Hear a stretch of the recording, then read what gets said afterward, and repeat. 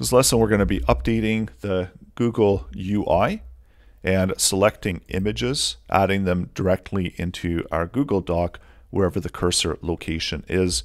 So we've got a selection of 3 different images that we can add.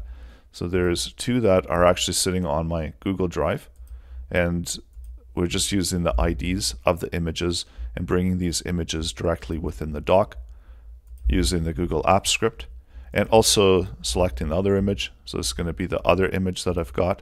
That's dping. And then lastly, how we can make a request to a web URL and add the image in whenever we click it, and that's going to be adding in this 3rd image. So these 2 images are actually the same, and one is sitting on the drive, one is a web image that we're bringing in with Google Apps script. Let's go ahead and create a brand new Google Doc, and this is going to be a bound script where we're going to be adding an image into the doc. So give it a name. I'm going to call it test doc image, and we're going to be adding to the UI menu. So you can add in some test content if you want, so that there is some content within the document, and then selecting within the tools under the script editor. That's going to open up the script editor interface. Going to give the project a title, so image adder. Make the font size bigger. And you can access the command palette by selecting anywhere on the empty area within the script areas. And that's going to open up the command palette. And this gives you some more options. And so currently I'm just making the font size larger. So give the file a name. And then you have the default function. Within the default function, we're going to run an onOpen. And the onOpen method allows us to run a block of code whenever the document is open. And because this is a bound script, it's going to be referencing this document whenever it opens up. The block of code here will run. What we want to do is we want to add to the UI menu. So using the document app, let's get the UI menu. And within the UI object, we want to create a menu, adding in a caption for the menu. And I'm just going to call it adder, and adding an item into the menu. So just do it on a second line. So adding the item. And then once again, we need a label that we want to have for the user. So just have it as logo. And the function that will run will be named add logo. So once you've completed all of the items to the UI menu, you can run the function add to UI. And so this statement now will add that main menu adder, and then adding an item into the menu with the name of logo. That's going to run a function named add logo. So let's go ahead and we'll set up the function. So give it the same function name as the string value that you want to run. And we want to select the current cursor object, as we want to add it into wherever the cursor is located. So within the document app, get the active document, and then we just want to get the cursor from the active document. So selecting the get cursor. So it's going to return back a cursor object. And we want to make sure that we do have a cursor object that is ready before we try to add content in. So we want to add in an image, and there's several different ways to add in an image. If we have a web URL is located, so I'm going to go ahead and add this image in. It's located on a website, and I'm going to bring it into my project and then add it into the Google Doc dynamically with the app script. So going back into the script, we want to select and make a request for the image. So let's set the image URL, and that's the image URL, the path to the image that we want to select. We want to select that image and get it in a blob format. Once you have it in a blob format, then you can make use of the content in a number of ways. You can also store it into your drive as well. So going to the URL fetch method, and then using fetch is going to make a request to where we have the URL. And we want to return this back as a blob object. And for now, within the logger log, let's run and we'll see what we have for the blob. So make sure that we do get the correct request to the URL. And they're also going to be accepting permissions to use the fetch object. So run the code within the menu here at the top where we select the add logo.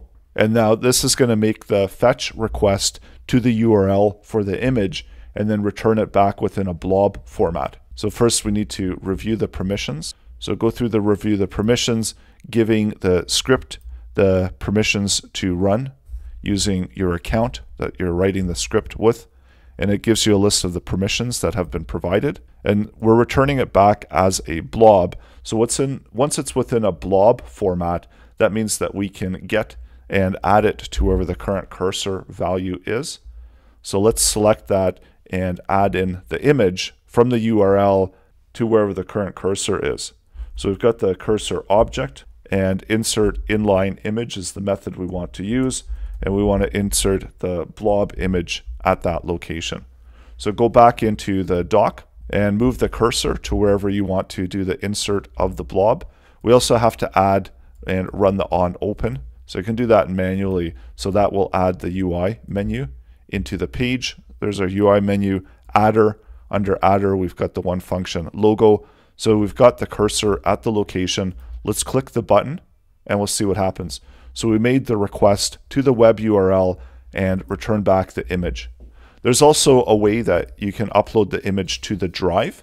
So that's another way that you can add the image. So I'll add another option within the script, and this is actually going to be the same image, but we'll run another menu item in order to add it. And this is going to be logo local. So that way you can use a local image on your drive, or this should be. So we're going to be adding a logo from the G drive image and running the function.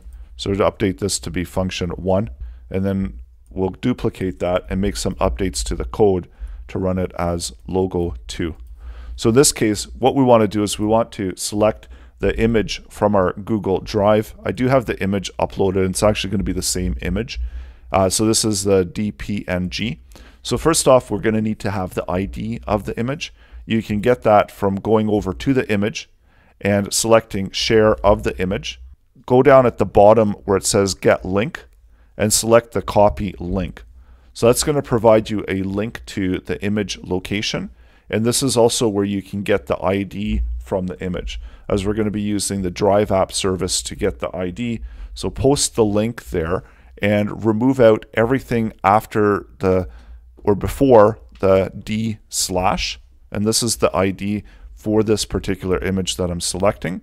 And then we can also remove out the /view, and that remains us with just the ID value. And so now we can use this ID value in order to return back the image object.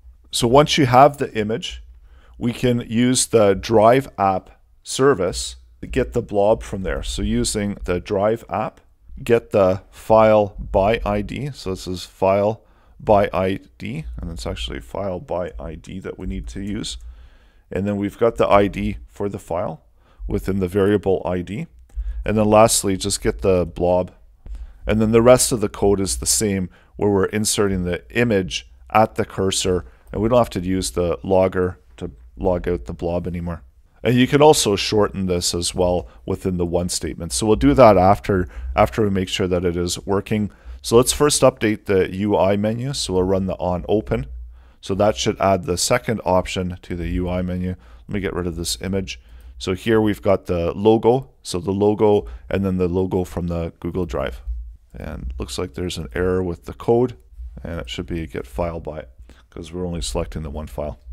So try that again so it can dismiss the error and get the file from the Google Drive.